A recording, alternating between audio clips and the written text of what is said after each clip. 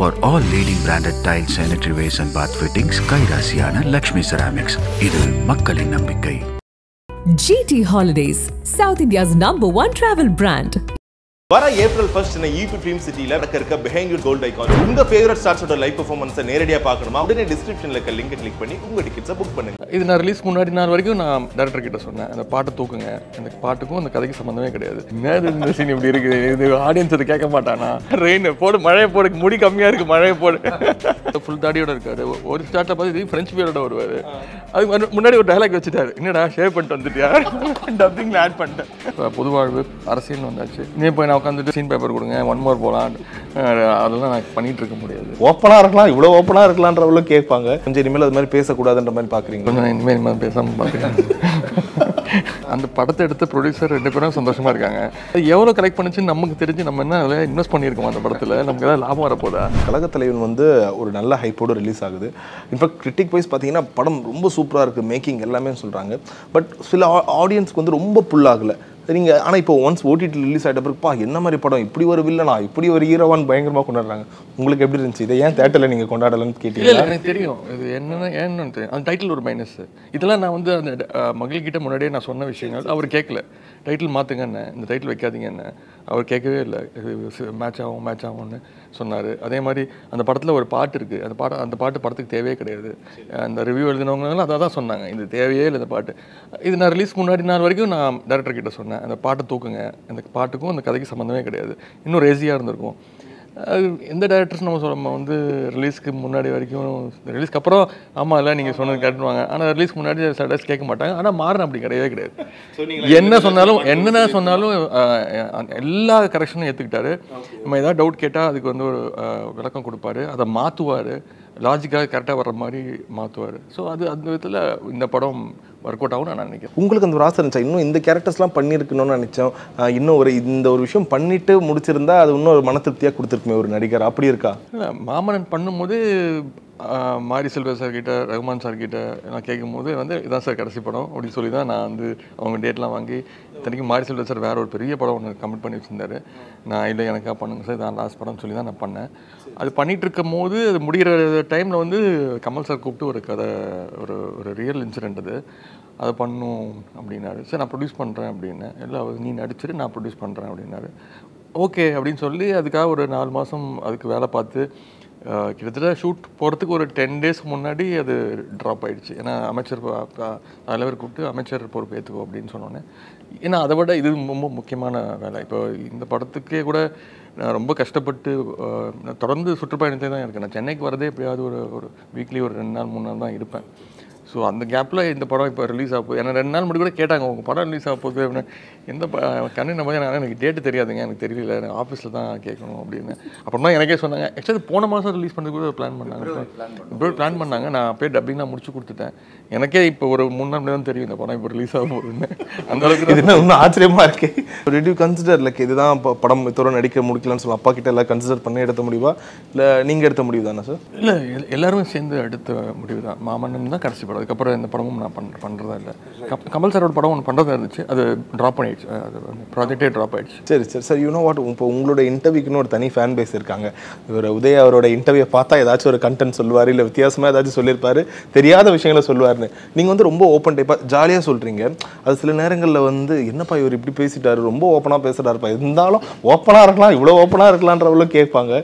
நீங்கள் எப்படி பார்க்குறீங்கன்னா, இயல்பாக இருக்குன்னு பார்க்குறீங்களா, இல்லை ஓகே கொஞ்சம் இனிமேல் அது மாதிரி பேசக்கூடாதுன்ற மாதிரி பார்க்குறீங்களா? இனிமேல் பேசாமல் பார்க்குறேன்.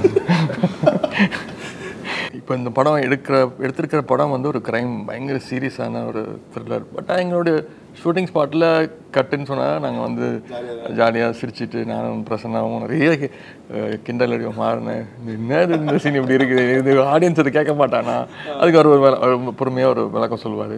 ஸோ அது மாதிரி ஜாலியாக தான் இருந்தது. ஸோ அது இயல்பாக வர்றது. மேபி அதை இனிமேல் கொஞ்சம் மற்றவங்க ஹர்ட் ஆனாங்கன்னா குறைச்சிக்கணும். இன்டர்வியூ இனிமேல் கொடுக்க போகிறது அனைமே தான். என்ன இப்படி சொல்லிட்டீங்க? மாமன்னனுக்கு கொடுக்கணும், அவ்வளோதான். அதுக்கப்புறம் இங்கே ஓகே, உங்களுக்கு இது ஒரு ஸ்ட்ரெஸ் ஃப்ரீயாக இருக்கா? ஓகே, ஒரு விஷயம் பண்ண ஆரம்பித்தோம், அது ஓரளவுக்கு நல்ல ஒரு லீப்போடு போயிட்டு I am retiring from this, இது ஒரு நல்ல ஒரு சந்தோஷமான இதுவாக தான் இருக்கா, இல்லை ஒரு வருத்தமாக ஐயோ நான் நிறைய சாதிக்கணும்னு நினச்சேன்? இல்லை, நான் பெருசாக சாதிச்சிட்டதாலாம் நான் நினைக்கவே இல்லை. ஒன்று 2 படங்கள் நல்ல படங்கள் பண்ணியிருக்கேன்.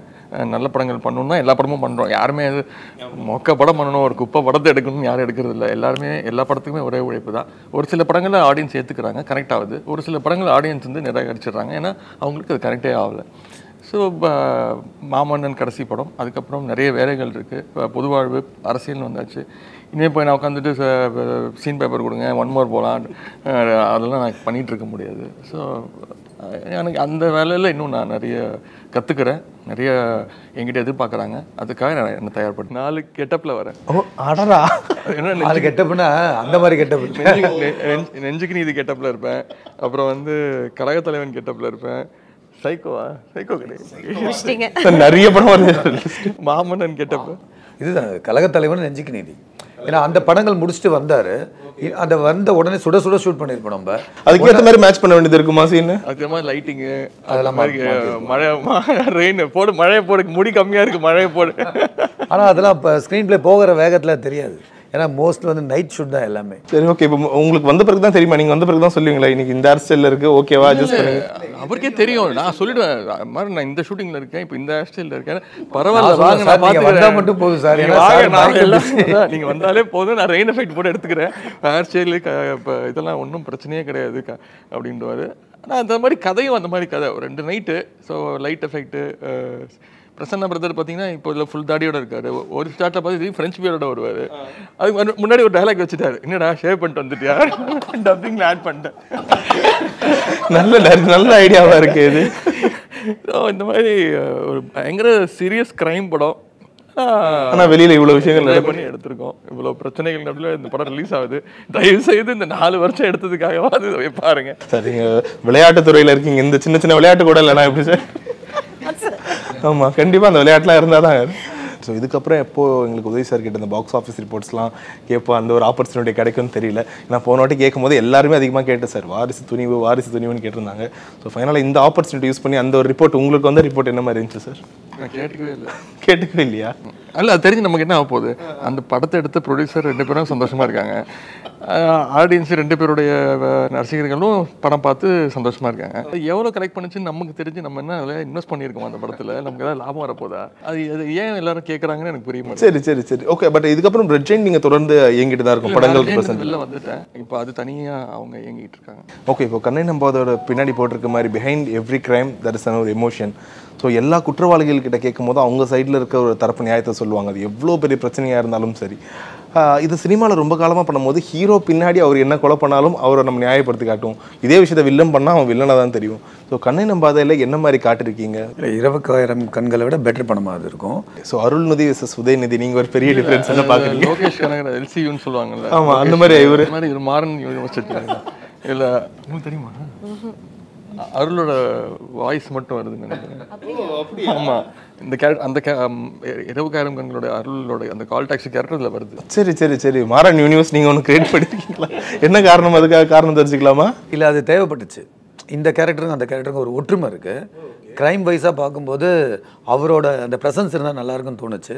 நான் கதையை ஃபுல்லாக சொல்லி அவர்கிட்ட கேட்டேன், அவர் நல்லா வந்து பண்ணி கொடுத்தாரு எங்களுக்கு. ஸோ உங்களுக்கு ஞாபகம் இருக்கா, போன இன்டர்வியூ எப்போ நம்ம சொல்லியிருந்தோம் உங்களுக்கு நிறைய ஃபேன் பேஸ் இருக்குது, குறிப்பாக கேர்ள்ஸ் மத்தியில், நீங்கள் ஏன் ஒரு ஃபுல் டைம் லவ் ஸ்டோரி பண்ணக்கூடாதுன்னு.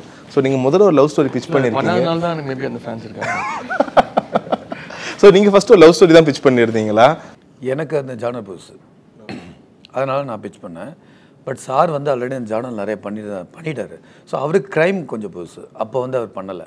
ஸோ க்ரைம் ட்ரை பண்ணலாம் அப்படின்னு சொல்லி அவர் சொன்னார். ஸோ ஆத்மிகா, உங்களுக்கு எப்படி இருக்குது? ஏன்னா ஒரு படத்தோட அந்த ஒரு வெயிட்டிங் பீரியட்ன்றது என்ன, அப்போ எடுத்தாங்க, எப்போ ரிலீஸ் பண்ணுவாங்க, இவர் வர அடுத்தடுத்த படம் ரிலீஸ் பண்ணிகிட்டே இருக்காரு, எப்போ கண்ணை நம்பாதேன்னு அந்த ஒரு வெயிட்டிங் பீரியட் உங்களுக்கு எப்படி இருந்துச்சு?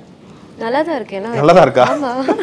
நல்லா தான் இருக்கு. நான் வெயிட் பண்ணுவேனே, எனக்கு என்ன அப்படியெல்லாம் இல்லை. பட் இந்த படத்தோட பிளேஸ்மெண்ட் கரெக்டாக வந்து அமைஞ்சிருக்கு. அந்த டைம் எடுத்து ரிலீஸ் ஆயிருந்தாலும் இந்த அளவுக்கு ஒரு ரெஸ்பான்ஸோ இல்லை இந்த அளவுக்கு அந்த ஒரு எக்ஸ்பெக்டேஷன் இருந்திருக்காது. But it's a very right placement. சாரோட ஒன் ஆஃப் த லாஸ்ட் ஃபிலிம்ஸில் இது இவங்க வர எல்லாருமே இந்த குத்தி காட்டும் போது உங்களுக்கு அது எப்படி எந்த ஒரு விஷயம் இருக்குது, சொல்லாமலே இருந்திருக்கலாமா? நடிக்காதரா அப்படின்னு சொல்கிறாங்க. மாமன்னன் பண்ணும்போது அதான் கடைசி படம் நினச்சி தான் பண்ணோம். அதுக்கப்புறம் ஒரு படம் பண்ணுறதா இருந்தேன்.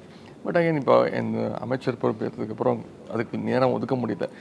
இதுக்கே ஒரு நாள் ஒரு படத்துக்கு 2 நாள் 3 நாள் ப்ரொமோஷன் பண்ணுவாங்க.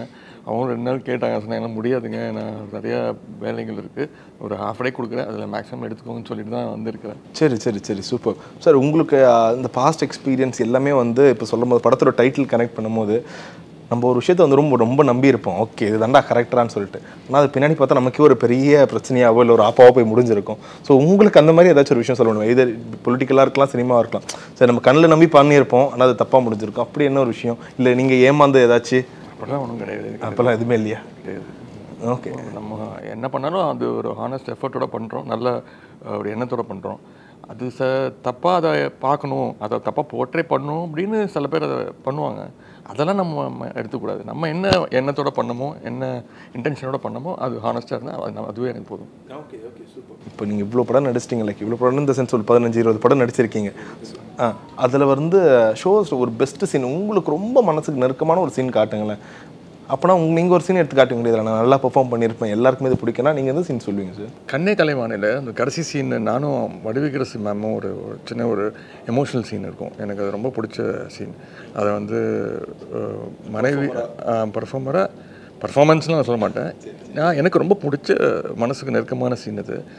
சீனு ராமசாமி சார் வந்து அதை வந்து ரீஷூட்லாம் பண்ணார். ஃபஸ்ட் எடுத்து போட்டு பார்த்துட்டு இந்த படம் தான் படத்தோட ஹை பாயிண்ட், ஸோ அதை வந்து இன்னும் கொஞ்சம் எடுக்கலாம் அப்படின்னு எடுத்தார். மாமன்னனில் அந்த மாதிரி ஒரு சேலஞ்சிங்காக ஒரு 3-4 சீன் இருக்குது, அதை நான் இப்போ ரிவீல் பண்ண விரும்பலை. இந்த படம் வந்து ஒரு ஒரு ஒரு அவர் சொன்ன மாதிரி ஒரு அப்பாவி சாஃப்ட்வேர் இன்ஜினியர் படிச்சிருக்க பையன் ஒரு பெரிய பிரச்சனையில் போய் மாட்டிக்கிறான். ஸோ பெரிய பர்ஃபார்மன்ஸ் வைஸ் எனக்கு பெருசாக தேவைப்படல. பட் ஆனால் ஆக்ஷன் சீக்வன்சஸ்ஸு, ரன்னிங்கு, சேஸிங்கு அந்த மாதிரி நிறைய இருக்குது இந்த படத்தில். பட் இன்டென்ஸ் சீன்ஸாக வந்து நான் மாமன்னனில் ஒரு 3-4 சீன் இருக்குது. ஸோ ஃபைனலாக எப்படி இந்த கனெக்ஷன் எப்படி இருக்குன்னு பாருங்கள். எப்படி உங்களுக்கு வந்து ஓகே மாமன்னன் தான் லாஸ்ட்டோ, இங்கே நாங்கள் ஒரு பக்கம் தோனி அவர்கள் இதுதான் லாஸ்ட் ஐபிஎல்ன்ற மாதிரி இந்த வருஷத்தோடு நினைக்கிறாங்க. So any surprise plans ஐபிஎலுக்காக? அது எங்கள் கண்ட்ரோல்லே வராது, அந்த ஸ்டேடியம் மட்டும் தான் எங்கள் கண்ட்ரோலில் வரும். அந்த ஸ்டேடியம் இப்போ 2 ஸ்டாண்ட் திறக்க போகிறாங்க, அதுக்கு நான் போகிறேன். ஓகே, அந்த கனெக்ஷன் வந்து அது வெறும் அந்த கனெக்ஷன் மட்டும்தான். எங்களோட அரசு சார்பாக நாங்கள் வந்து தமிழ்நாடு முதலமைச்சர் கோப்பை நடத்திட்டு இருக்கோம்.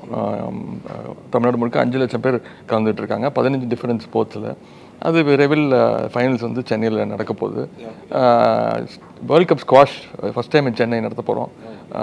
8 கண்ட்ரீஸ்லேருந்து வராங்க.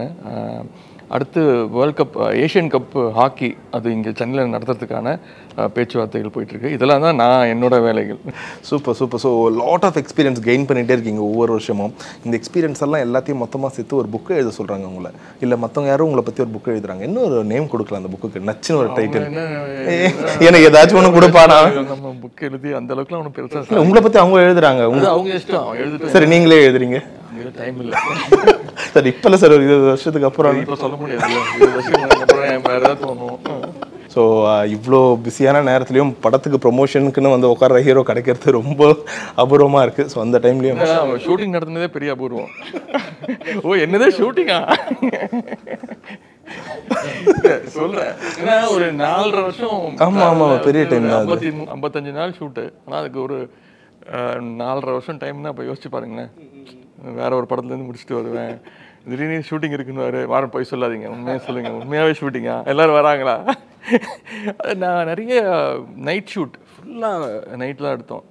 டெய்லி ஒரு 8 மணிக்கு ஸ்டார்ட் பண்ணால் நான் போய் கேட்பேன், எனக்கு ஒரு 2:30 மணி 2:45 மணிக்கு விட்டுருங்களேன். ஆனால் அவங்க விடிய எடுப்பாங்க, காலைல 6 மணி வரைக்கும் ஷூட் பண்ணுவாங்க. ஸோ ரொம்ப கஷ்டப்பட்டு எடுத்திருக்காங்க, பெரிய டீம் எஃபர்ட்.